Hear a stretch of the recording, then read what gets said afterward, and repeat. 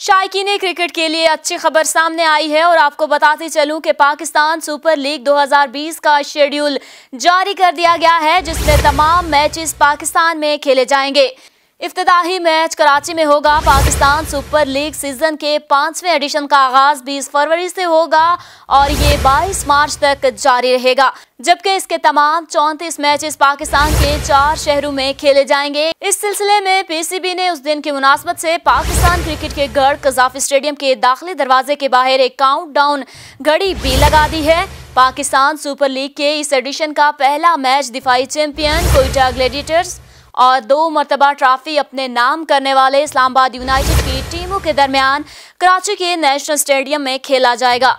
Event का वाहिद qualifier match national stadium Karachi में खेला जाएगा, जबकि दोनों एलिमिनेटर्स और फाइनल की मेजबानी लाहौर के गद्दाफी स्टेडियम के हिस्से में आएगी।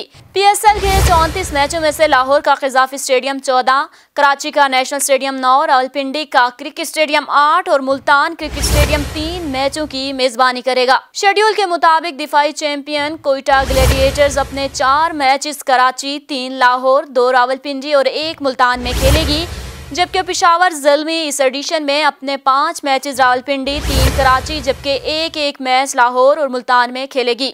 पीएसएल 2020 में इस्लामाबाद यूनाइटेड अपने 5 मैचेस रावलपिंडी, 3 लाहौर और 2 कराची में खेलेगी, जबकि 2 मैचेस लाहौर और रावलपिंडी और 1 मुल्तान में खेलेगी। लीग के 5वें एडिशन में मुल्तान सुल्तान्स अपने 5 मैचेस लाहौर, 3 मुल्तान, जबकि 1 रावलपिंडी और कराची में खेलेगी। इस तरह लाहौर कलंदर की टीम इस मामले में सबसे खुशकिस्मत साबित हुई है और वो अपने 8 मैचेस होम ग्राउंड यानी गद्दाफी स्टेडियम, जबकि एक मैच कराची और रावलपिंडी में खेलेगी।